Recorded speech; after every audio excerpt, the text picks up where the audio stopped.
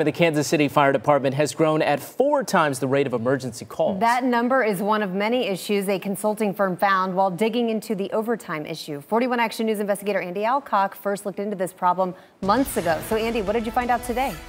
Rhiannon and Mike, along with that outside firm, the city has also been looking at ways to curb the growth in fire department overtime. As we first reported in April, overtime more than tripled from $5 million in 2010 to $16 million in the last budget.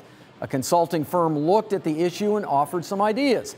They include staffing changes on where and what time emergency crews are needed. Another idea is to require written permission for overtime to evaluate why it's needed. The study also found there are some minor instances when overtime was paid but not required. Fire Chief Paul Berardi told a council committee today one issue has been the city has been short paramedics. With vacation, downtime, illnesses, and injuries, overtime has exploded to handle that relief time. He says 31 of them have been hired in the last 3 months, and 9 more candidates are in training. That just gets us to the normal staffing, what it takes to staff every day. So we're still going to have that relief factor issue.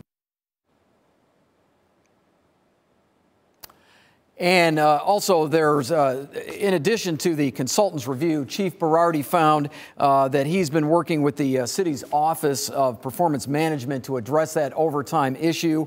He's scheduled to give his own presentation to that council committee in a couple of weeks.